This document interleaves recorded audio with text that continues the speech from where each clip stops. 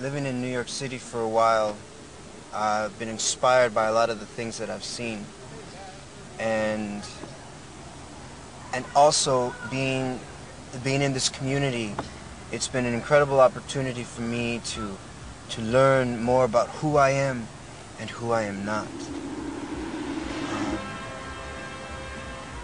And so an expression for me commonly is poetry.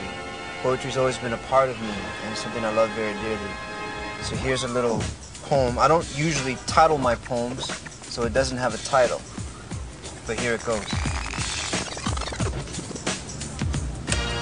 Oh, my beloved world, you have given me so much and yet so little. Always offering an answer to my questions, always with a comeback from where I come from. And yet here I stand, still full of questions of self, for your responses, my world, have been an unread subscription that lingers on the coffee table with images that grab. But your answers do not fill. So I just want to say, yo soy libre, porque me ha liberado the great I am. For I am as the cobblestone on the Grand Concourse that call out from breaks in the asphalt. What was once suffocating from sinful tar and stony heart has been freed by the heat of grace. And now by my presence I call out to the world that this land on the surface is not all there is or was. Yo soy libre porque Él me ha liberado. Libre! God asked me if I want to give my life to him. And I said, yes. I didn't say, yes! I said, yes. You know, realize the difference? Yeah. And here I am. And he asked the same thing of you, same thing of you. That doesn't mean you're going to be wearing one of these. You know that, right?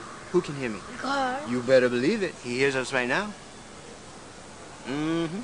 I don't see him, though. Yeah, you don't see him, but he's there. He invisible. My name is Brother Agustino. What is Agustino? Agustino. Agustino. There you go. Novice is a young man that has come to us, and after spending 6 months living with the community, has decided to make a commitment to live as we do. He receives the religious habit. Quite often they receive a new name, and they live 1 year here in Harlem under the direction of a novice master, and they live a life of prayer and work and also of fraternity. So they are new and learning to live religious life. My whole life was devoted to skateboarding, right? So I skateboarded for about 10 years, and I had planned on being a professional skateboarder with my life. I gave up trying in school since it wasn't making me happy, right? Was in trouble a lot with the police, with my parents. I ran away from home several times. My mother was a very, very holy woman, very devoted, very loving woman. But she was really looking out for my greater good, but I thought she was, you know, she had lost it. I thought Jesus was only for old ladies who can't have fun in any other way than go to church, right? Which is what I thought. So once she tried to get me to go to this youth conference, and I told her, no, I don't think I'd be interested in going, not at all. And I was not interested in any way, shape, or form. So she tried to get me to, well, she paid me $75, which is a good amount of money for someone my age. So I went, and when I was there, that's where everything began. That's where God began to work, where I allowed him into my life, and I was able to find a meaning much deeper, you know, what my heart was yearning for in my life. When I was very young in my conversion, I was thinking, I'm just going to give up everything and walk across the United States barefoot and just rely upon however God provides for me. Then I found out there was a man named St. Francis, and I read a biography on him, and I was like, wow, there's somebody else who really tried to live this life as well. So I did some more reading on St. Francis and looked around for different Franciscan orders, and this is the one, after several years, this is the one that I joined. This is the one that I feel most called to, and after praying and visiting this community for 4 years, this is where I settled. When I first came to New York, I stopped by a Franciscan monastery. And there was this yearning to be a Franciscan in New York. And I had forgotten about that. And then it resurfaced in 1998. And so for a year, I prayed and discerned what God wanted me to do. What is it that He wanted? And I eventually called Father Glenn, who was the vocation director at the time. And very timidly, I was like, Father, can I think God might be calling me to your order. And he said, sure, come over for a visit. And everything was set at ease.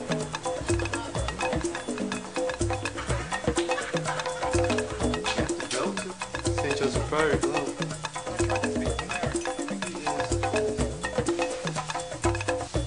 Well, the community of the Franciscans of the Renewal was begun approximately 13 years ago by 8 Capuchin friars.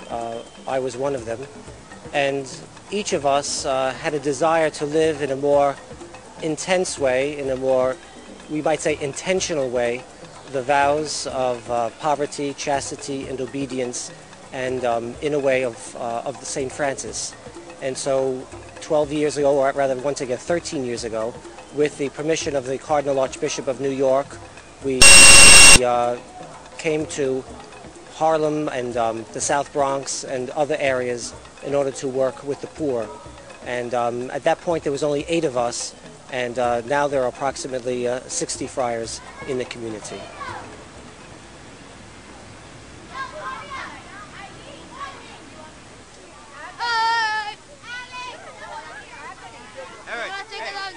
God is good. All the time. God is good. Praise be Jesus Christ. Now and forever. Now and forever. Praise be Jesus Christ. Yo, what's up? Well, every summer in the South Bronx, we run a program for the youth in the area who otherwise wouldn't have anything else to do. And Tuesdays and Thursdays, we bring them for the day into our friar. Tuesdays into our gym, and Thursdays we take them out someplace. It's called Summer Life.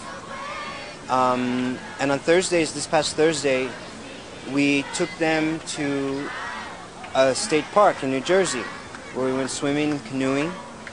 And the best experience about that entire thing is when there was a cow in the farm, and all the kids from the city, they said, "Wow, look, what's that, a cow?" It was very funny.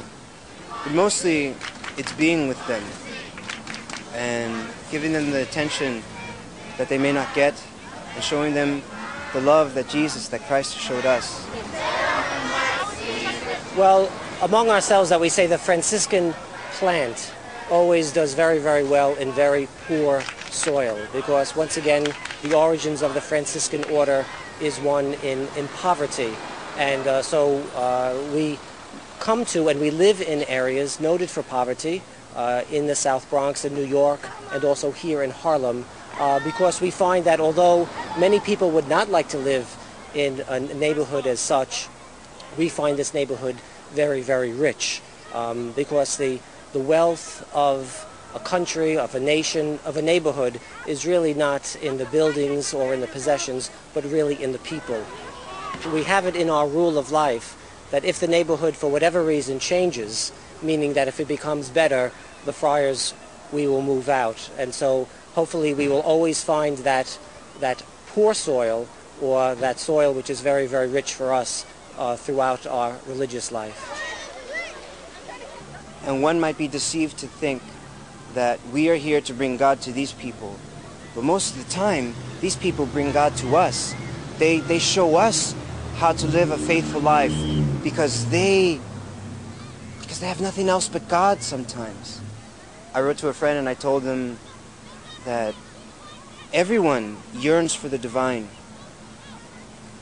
And God sometimes uses a Mexican in a monk suit to bring God to them. Which is okay by me, no problem.